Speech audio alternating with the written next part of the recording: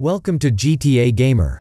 In this video, we will be installing the Script Hook 5 and the PackFile Limit Adjuster mod for GTA 5. This video will help you solve the following game memory error. In case you were looking to fix other errors, then you need to install the following mods. The tutorial for that is in the description below. Let's begin the installation. First, search for Script Hook 5. Open the Script Hook 5 AB software development page.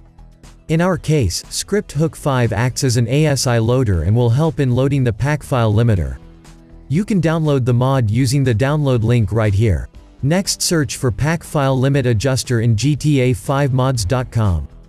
This mod can double the number of RPF files that the game can handle.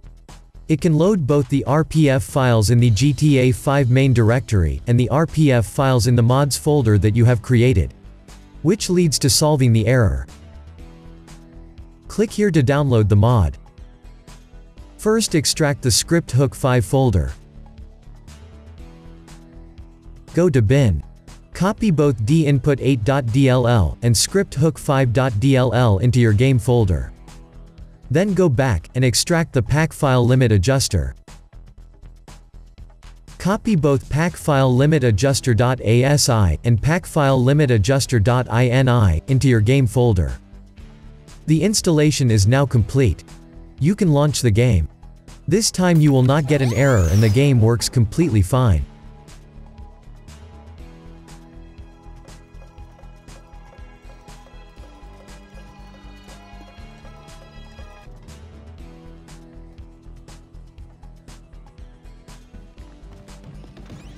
Thank you for watching the video. Don't forget to subscribe to GTA Gamer.